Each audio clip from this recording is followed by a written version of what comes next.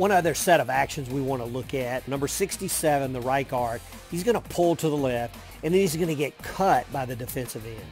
Now, this action would not be considered the initial line charge. It would be a second act, really, and therefore the defender is not allowed to block below the waist in this case, and this would be a foul for a block below the waist on the defense. Similarly, if the offensive lineman pulls, that's a second act, and so not part of the initial line charge. So number 67 here could not block low against the defender unless the block was directed from the front, still in the tackle box, and the ball had not left the tackle box. A couple of closing thoughts.